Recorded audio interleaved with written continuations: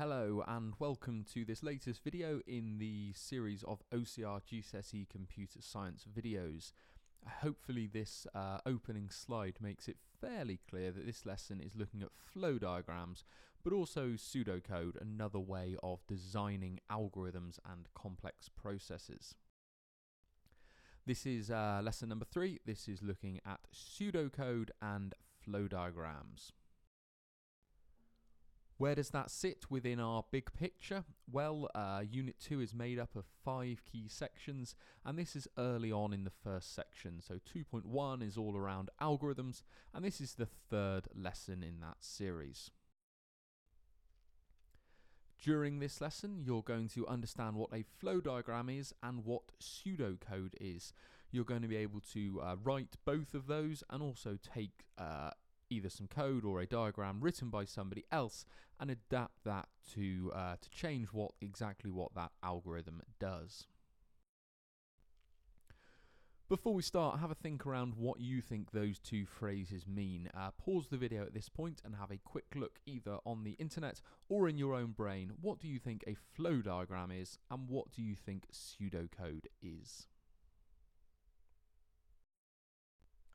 So a flow diagram is a diagram, funnily enough, defining the inputs, outputs, processes and sequence of a complex algorithm or system. Computer programs are normally far too complicated just to hit off and create from scratch. We normally need to think around some kind of design once we've undertaken our cornerstones of computational thinking. We looked in the first video in this series at what decomposition was, what abstraction was. We should have already undertaken those tasks on a problem before we're ready to think about the design. A flow diagram is often then the first step in our design process. It uses 6 key symbols at GCSE to define what is happening in a complex system, process or algorithm. A mildly humorous example, you can see within this one that there are different shapes meaning different things, arrows connecting up the symbols. So do you understand flow diagrams? If yes, move down one route. If no, move down another. A slightly more famous example, the friendship algorithm from the Big Bang Theory. Place the phone call. Is the person home? If yes, say, would you like to go for a meal? If no, leave message. You'll notice within that we've already used four different types of symbols. These are the 6 things that we need to know for the OCR GCSE. We've got our basic line, our process, a subroutine, the input and output block, a decision block, and a terminal. Now the terminal is easy. That always goes at the start and the end of any process that isn't a subroutine. At this point, pause this video and make some notes on those different symbols. You may wish to flick back to the friendship algorithm and see how those are utilized within that example.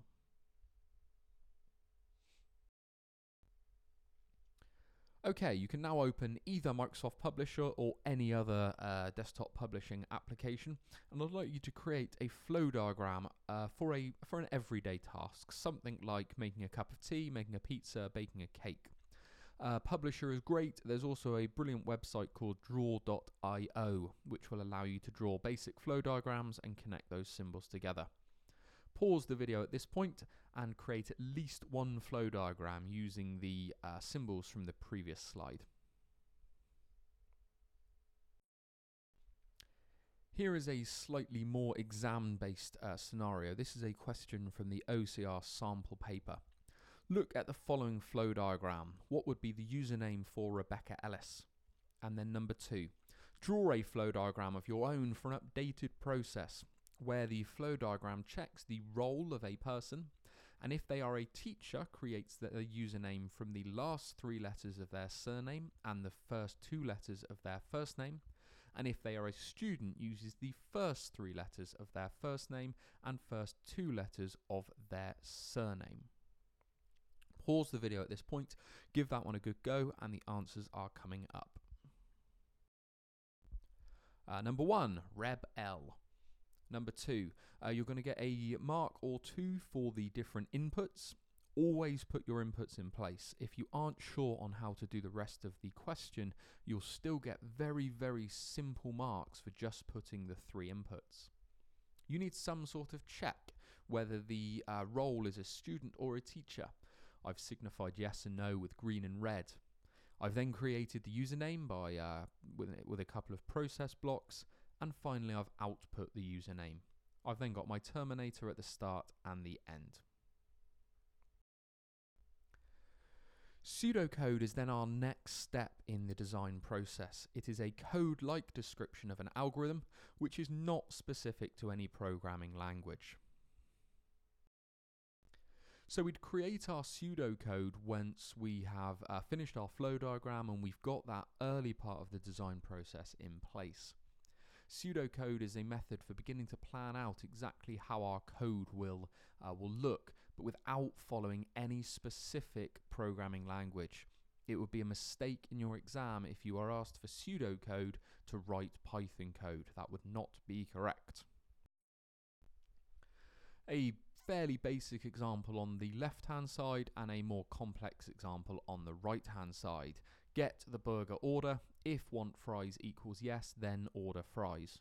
You can clearly see that that is code-like without being Python. If I copied and pasted that into Python, it wouldn't work, but it is definitely code-like.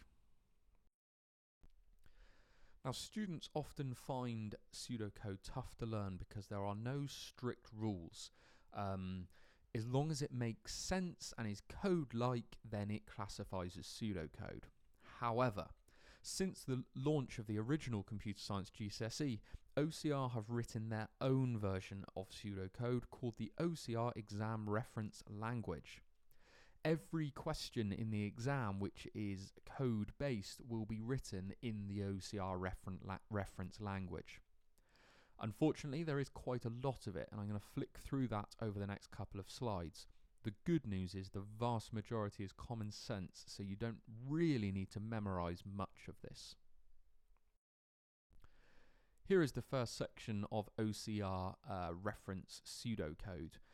The basic operators here, these are ones you should all know: and, or, and not, equal to, less than, greater than, those sorts of things. It may be you want to pause on this or any of the next couple of slides and make some notes. On this slide, we again see some fairly basic concepts: how to write a comment, how to set a variable, inputs and outputs, and then how to cast to different data types. This is the only language that OCR will use in their exam. Here we see how to create various different loops: for loops, while loops, and do while loops. If you can remember the for and the while loops, you will be well on your way to doing well. I haven't actually seen the do while loops used very regularly at all. A basic if statement and a switch statement. Again, the if statement is the important one there. They don't generally seem to use switch statements all that often. Look a little bit here, looking at file handling and how we can look at substrings. If we were creating our username creator program from the flow diagram section, you'd need to use the substring function there to take the first 3 letters, for example. File handling comes up fairly regularly. If an answer needs to be written to a text file, that is how it will look, and those are the sorts of things you may need to be able to write. Here we're looking at arrays and then subprograms, so functions and procedures. Now, maybe you've not learnt that yet. This is one of those chicken and egg scenarios of, do you learn the programming first or do you learn the design process first? If you haven't learnt what a function or a procedure is yet, maybe you need to go on and look at that lesson and then come back to this once your programming is slightly more advanced. So you should now have a basic understanding of the OCR reference language. While I've gone through that fairly quickly, I'm hoping that you will have made some notes on that, and if you haven't, do go back and make some basic notes on the bits there you don't think you'd remember naturally. Pause this video at this point, and I'd like you to create a pseudocode design for the basic activity that you planned earlier on as part of the flow diagram section. We're now ready to take a look at an exam-based answer. On your screens you can now see the final question from the OCR sample paper. It asks you to create a OCR pseudocode reference language answer for the following flow diagram. It does say within the question you can answer that in a high-level programming language if you like. I would like you please to do that in OCR reference language at this point. The mark scheme is on the next slide, so please pause the video at this point, give this one a go, and then check your answer in comparison to the mark scheme. And there is the mark scheme for that one. It is really important that we understand how to read the mark schemes for different exam papers. These are all available on the OCR website. On the left-hand side, you've got the basic answer and where you get the different marks, 1 mark per bullet point. On the right-hand side, you've then got some guidance from OCR. So here is your revision guide for this very, very important topic. If I was asking or telling a student one thing that I think they needed to know to do well in this exam, flow diagrams and pseudocode are that. At least 50% of the marks for your Unit 2 exam is going to come from this topic. Make sure you know how to write flow diagrams and pseudocode, and if you're not sure, do go back and have another look through this lesson. As always, if you have any questions, please do post those either on Google Classroom or in the comment section below. Thank you very much.